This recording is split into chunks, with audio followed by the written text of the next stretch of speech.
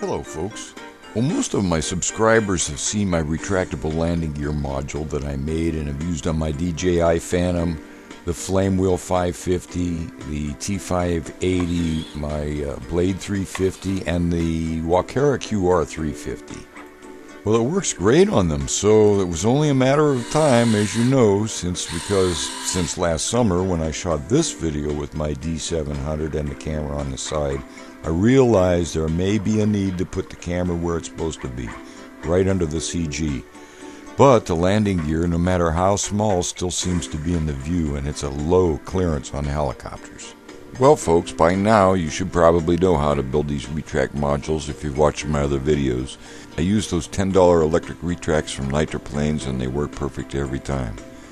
And again, this time I made the second radio from an unused 2.4 gigahertz transmitter and wired it so the switch could use the same landing gear switch which is unused on the D-700 transmitter.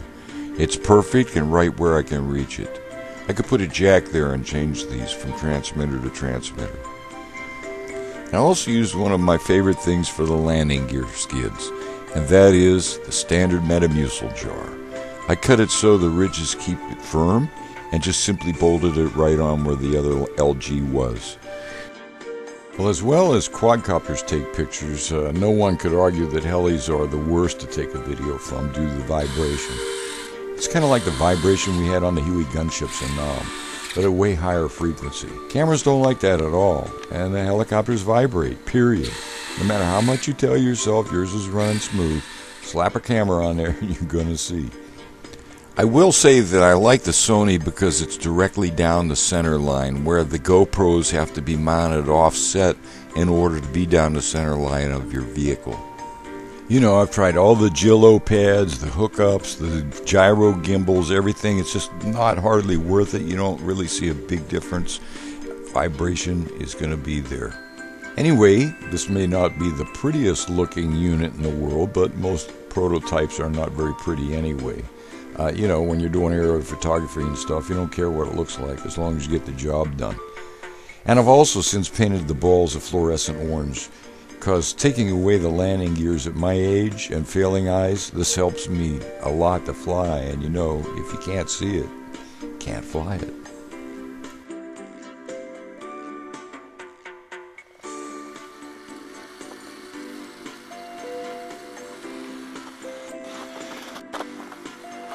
Okay folks, 16 degrees out here. Not a whole lot of wind, so that probably help. Let's see how she goes.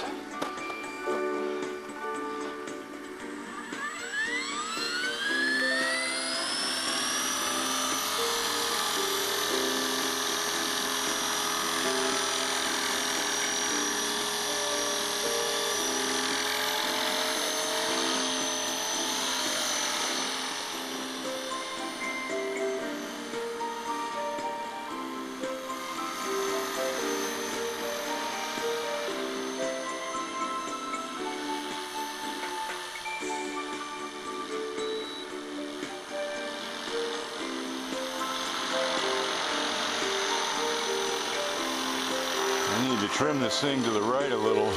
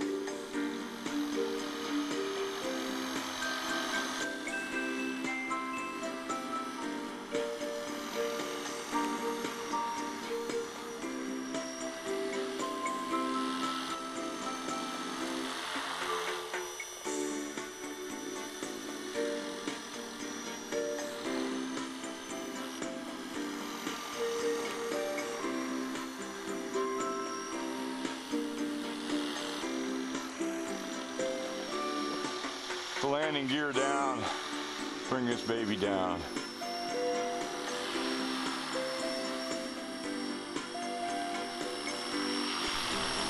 You know, this was fun to make, and even if you didn't have a camera you want to hang under there and you wanted to build a scale model like a Airwolf or something with retracts, you could do it.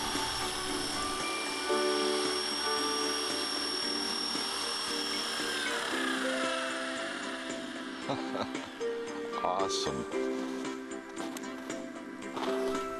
Well, thanks a lot for joining me today, folks. I really appreciate you stopping by, taking the time to watch this, and hopefully have a little fun with me.